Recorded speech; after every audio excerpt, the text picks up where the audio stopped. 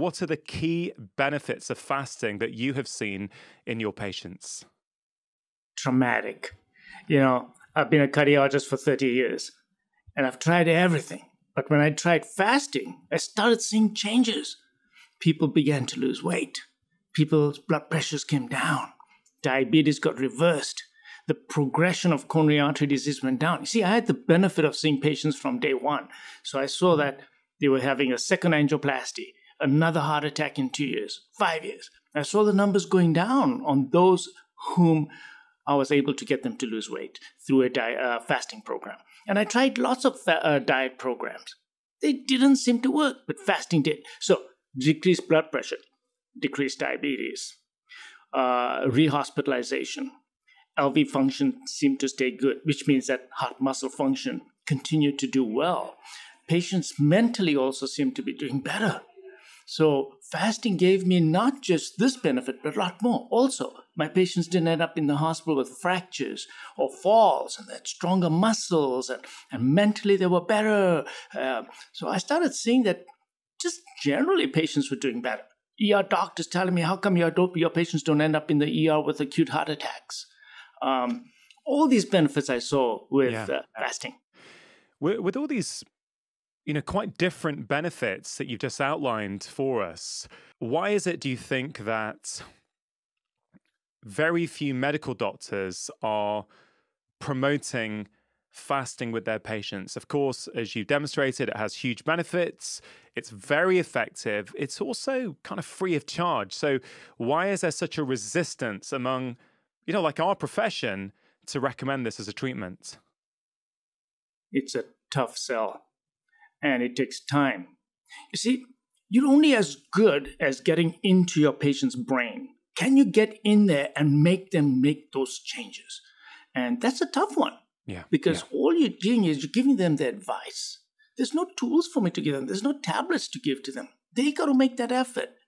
And all I got to do is get into their brain, change the way they think. And if they get convinced that, yes, doc is telling me something that resonates inside me, and I'm gonna make that change, then they'll do it. So the trouble is that most of the doctors are too busy.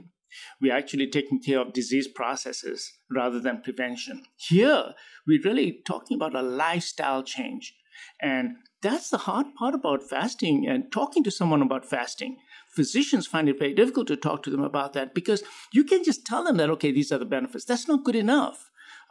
It takes much more than that. It's a deeper dive into the patient's lifestyle. How do you wake up in the morning? How do you feel in the morning? What are the main issues in your life? So it's not just about fasting. It's about your relationships. Who are you? What's your life all about? All that affects your diet. Because see, fasting is also about, it's much more, it's about your whole life. It's about who do you think you are? And can you empower yourself to do it?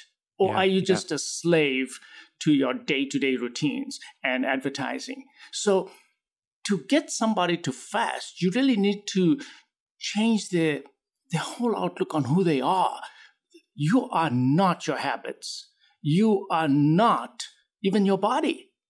You are something that can change everything. There's a separate part of you besides your body, even your mind. There's a separateness. There's an awareness inside you. And if I can get into that awareness, then I can empower you. And if I can empower you, then I can make you fast. So doing this whole thing, it's not easy for most physicians. And, even people who are dedicated to teaching people about diet, it's a hard sell. And I think that our approach has to change. Our approach, I first look at patients and I have to empower them to say, you are more than what you think you are. You can do it. Your videos on YouTube have been going viral for a number of years now. And, I've read a lot of the comments and I've watched a lot of those videos. And I think one of the many things people deeply resonate with you and your message about is this real passion to help people and this real passion to empower people. And I want to sort of dive in there a little bit because you are, a very well-respected cardiologist. You literally go into people's hearts, you put in stents, you do all this kind of stuff. In some ways, as life-saving as putting a stent in someone's heart potentially can be, it's slightly disempowering, isn't it? It's kind of like, well, I've got to rely on the skill and ability of my doctor to be good at what he does, to be sharp on the day, to have slept properly the night before, right? All these things are out of my control as a patient. Whereas pretty much everything you're talking about, and we're going to go through in detail today, it's about putting the patient back in control of their health, and I guess I would argue their wider happiness as well. Absolutely, absolutely. And that's the thing, that the patients have to take responsibility, because the medical profession, the way it's set up right now, we're not in a position to do that. We have to, we don't have enough resources, we don't have enough time. So what we can do is we can educate patients, and we can throw light on the issues that have brought them to where they are now, and show them how they can get out of it, show them, empower them, and educate them so that they make their decisions. And when they make their decisions, they will do it. Yeah, and then it's self-empowering. It feeds back on themselves and says, look, I was able to do this, and I didn't think I could do this. And so that brings us to that issue that there are so many layers of onions that we can peel off, and fasting is the one that really seems to me to open up aspects of their lifestyle which they would not have otherwise looked at, because fasting does bring in lots of issues into their life. It opens up the introspection into their life. It's what's going on, what's driving these things in my life. And that's what I like about fasting. It's so different. I mean, imagine if I just give them a diet and say, okay, you're just going to eat this. Okay, they're just going to eat that. That's it. But in fasting, it's self-control. It's deeper thinking about the habits and all the other things that we're going to talk about. Yeah. In many ways, fasting is, really swimming against the tide of societal norms, because we live in a society of abundance. Yet fasting is self-imposed scarcity. And, we're going to talk about fasting from food and the benefits for various different disease processes, but also for promoting health and well-being.